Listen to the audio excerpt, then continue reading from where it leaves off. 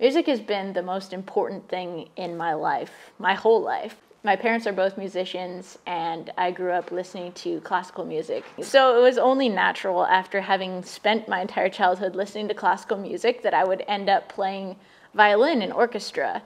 I didn't really love my orchestra class. I loved playing music, and I've always absolutely loved playing music with other people, but I was never able to read music. And so I had learned how to play my violin basically by playing by ear, just like I had learned how to play guitar and piano and trumpet, also just playing by ear. And finally, after having the opportunity to play first chair for several different pieces, somehow my orchestra teacher found out that I couldn't actually read the music. I was just playing it by ear. And I'm not quite sure why that was actually a problem, but it became a big issue. Another thing that became a big issue is that I would always sit in class strumming my violin like this. And, you know, growing up, my family didn't have a whole lot of money, but my parents had invested in a beautiful Romanian handmade violin for me to play in the orchestra.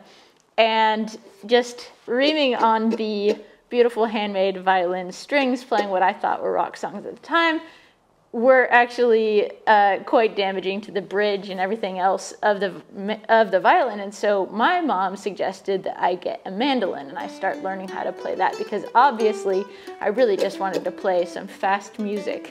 So as soon as I got a mandolin, I was hooked. And that was it for me. As far as the violin or anything else went, I didn't really care about my classical music anymore or anything else. I just wanted to play the mandolin. And that basically started, I think, when I was about 13 and continues till presently. And I do play tons of other instruments. I play guitar, bass, drums, piano, you name it. If it's got strings on it, I've probably played it at one point or another. Ukulele when I lived in Hawaii, because why not?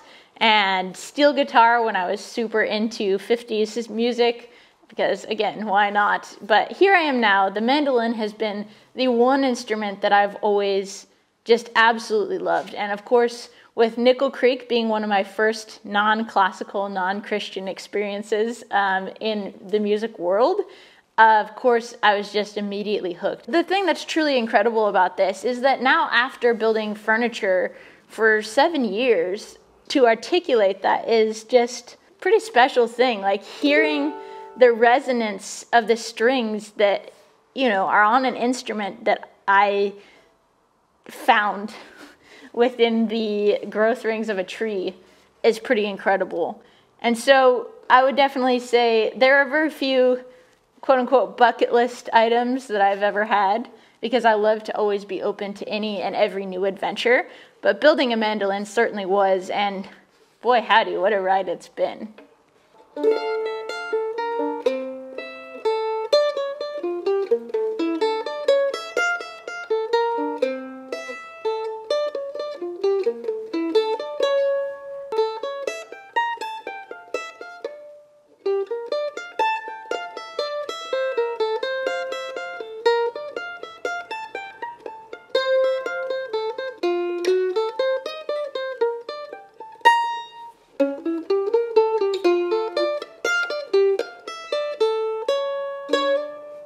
Another reason that the mandolin has always been such a big part of my life and just holds such a special spot in my heart, even though I do play all those other instruments, is because of its size. As a missionary's kid, we traveled all the time, and I couldn't lug a guitar all around. I obviously couldn't take my drum set with me. Same thing with a piano.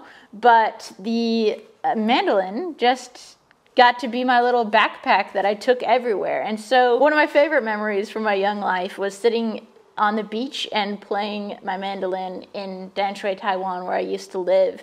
And just, I have one specific memory of just the sun shining down on me and me playing and looking out at the water. And water has always been super significant for me.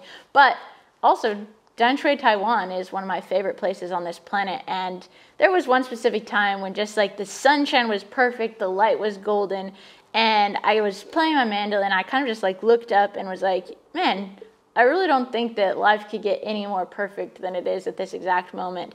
And the mandolin is part of that, and every time I pick up my mandolin, I at one point or another, I kind of get transported back to that moment.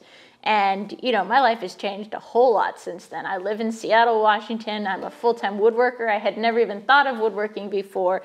But even now, more special than ever, I get to sit here and play this mandolin that I made. So what a crazy full circle journey it's been. And I can't wait to see what happens next.